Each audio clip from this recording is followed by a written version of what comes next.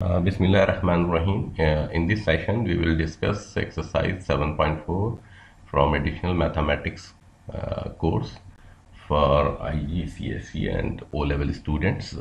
In this session, we will discuss about the area of rectilinear figures, and here we have to find the area of these triangles. In the next questions, we have quadrilateral ABCD. Four vertices are given, and it forms a quadrilateral, and we have to find the area. And in the third questions, we have PQR are given, where one of the vertex is given in terms of K, and that it is given that the triangle is right angled at Q, and we have to find the value of K. Find the area of the triangle PQR. So this is third question, and the fourth question, A is the point this and B is the point this, and M is the midpoint of the line A and B.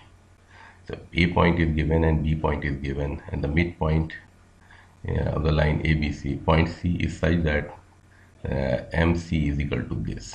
So find the coordinate of M and C and show that CM is perpendicular to AB, and find the area of the triangle ABC. So these kind of questions. So let's start from question number 1. So the area of rectilinear figures are obtained through this way. So this is x1, x2, x3, and then x1. Again, if it goes on, then we can go through x2, x3, x4, x5, and eventually the last one repeats.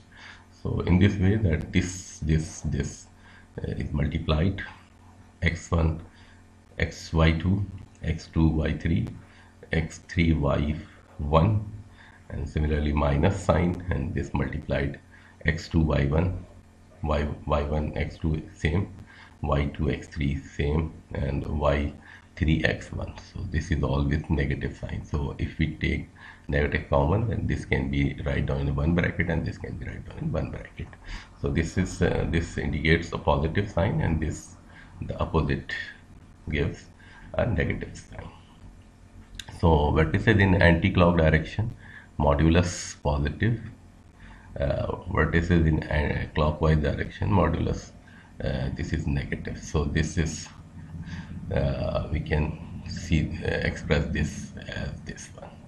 So let's start exercise 7.4. We have given this ABC, and we have to find the area. This is x1 y1, similar x2 y2, and this is 5 and 6 on this, and this 2 3s repeats, and we can find the area by multiplying this and then subtract with this one. So we have write down all this everything like we discussed earlier, and then we have obtained this. So the value is in terms of absolute, so it will always be positive. This is area. Area is in it always gives in terms of positive value. So this is first and second question similarly, and the start goes to question number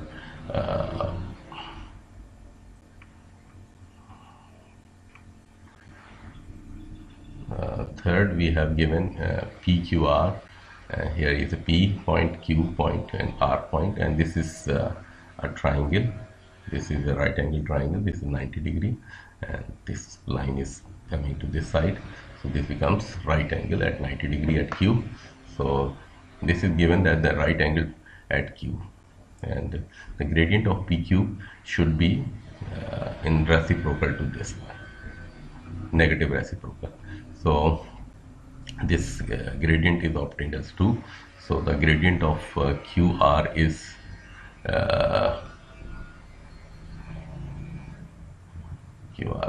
different. So when we multiply this gradient with this gradient, it gives -1. So PQ gradient or PQ gradient and QR gradient, PQ gradient and QR gradients, if we multiply this, then it gives -1. So this is PQ gradient, and this is QR gradient is obtained as this. So we multiplied it, and we have obtained this result. So this is minus 5. So k plus 4 is equal to this minus 5 here. So this shift here, so it's minus 5 and minus 4 is minus 9. So this k value is minus 9. This is minus 9 here. We can see this here. So this is minus 9 here. This is 7, 1, 2, 3, 4, 5, 6, 7, and this is 9 here. So it is evident. So now the area of PQR, so 1, 3, 4, 7, minus 9. This k is minus 9, and then 1, 4 is repeated, and then the area is obtained similarly. So let's start question number 5.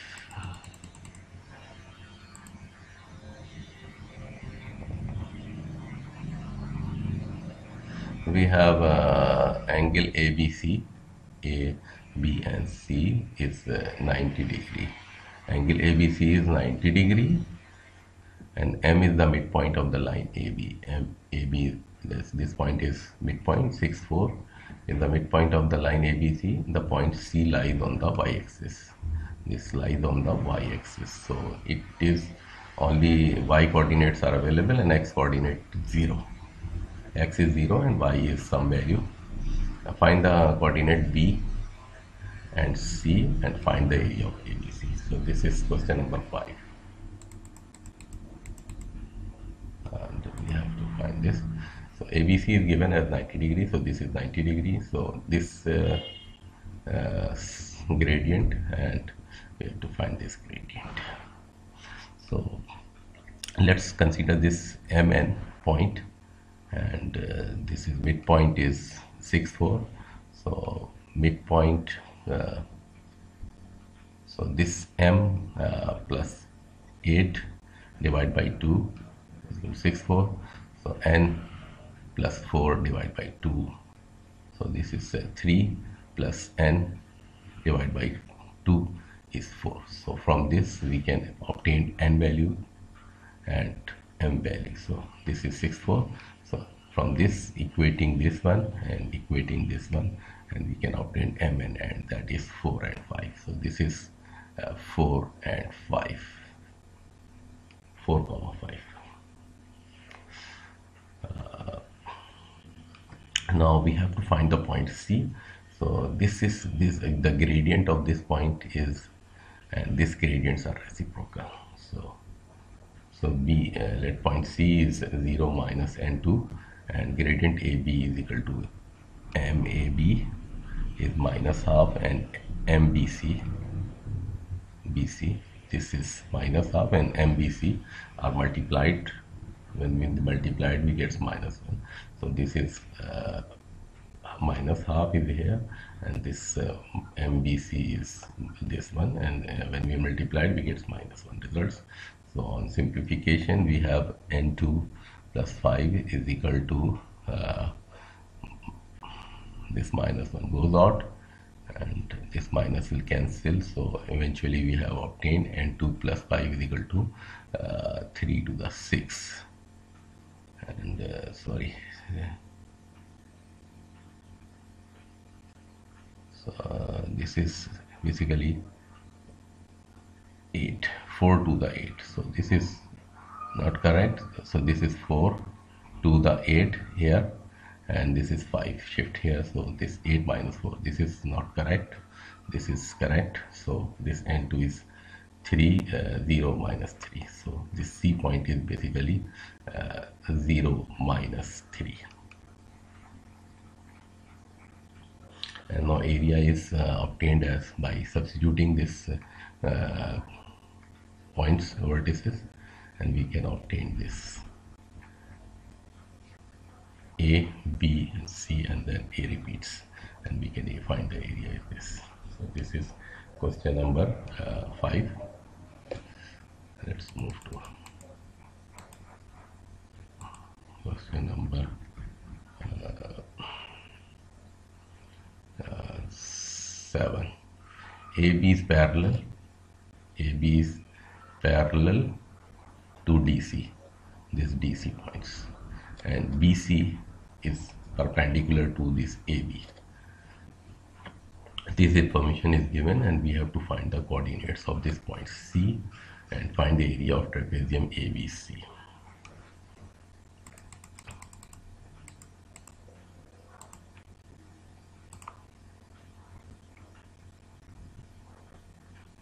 So we have given that AB is parallel to DC and we have to find this C point. So basically BC is perpendicular to this AB. So the gradient of AB is given as 1 over 4, and now let's coordinate of C point as m comma n, and this is 8 minus this 3.5 m. So MAB is equal to MCD is parallel, and so this is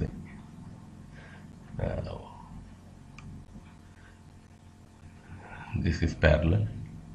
So from this we have this equation 1, and gradient BC. This BC is obtained as this. So from BC we have this one. So MBC and MAB, when we multiply together, we get -1 because of perpendicular. So this gives equation this. So we have two equations, and from this equation 1 and equation 2 we can solve it simultaneously, can obtain m and n values. N is equal to 9 and m is equal to 7.5. So this the coordinates of C is 7.5 and 9. Now once we have obtained this coordinates of C as 7.5 and 9, so now we can place it A, B, C, D, and then this A again, and can find the area of the trapezium easily. That is 38.25. That's easy, very easy. So let's go back to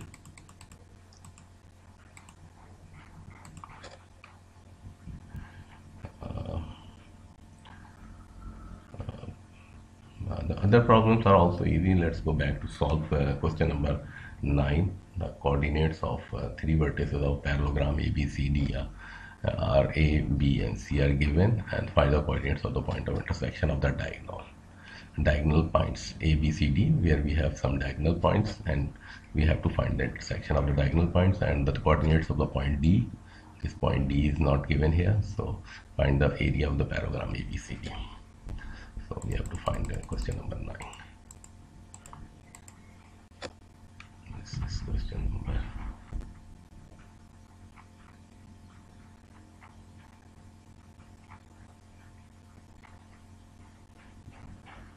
9. Here we have this A point, B point, and C point, and D point is not given. So this is assumed as m comma n, and the coordinates of intersection of A of a diagonal.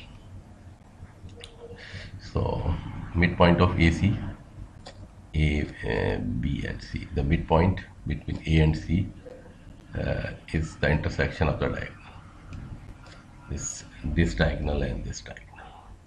So we have to find the midpoint of that diagonal. So this midpoint m is equal to -4 plus 15 divided by 2, 3 minus 1 divided by 2, so that is 5.5 and 1. This is the midpoint between this, and the D point is this. So the gradient of CD, this CD gradient is MCD MAB. AB gradient of this one and gradient of this one are equals because they are parallel. So the gradients are same. So MAB gradients is this and MCD gradient is this. So when equating, we have one equation, this equation, and from gradient BC and AD are parallel. So BC and AD are parallel. From this we have another equation, this. So these two equations we can solve it simultaneously.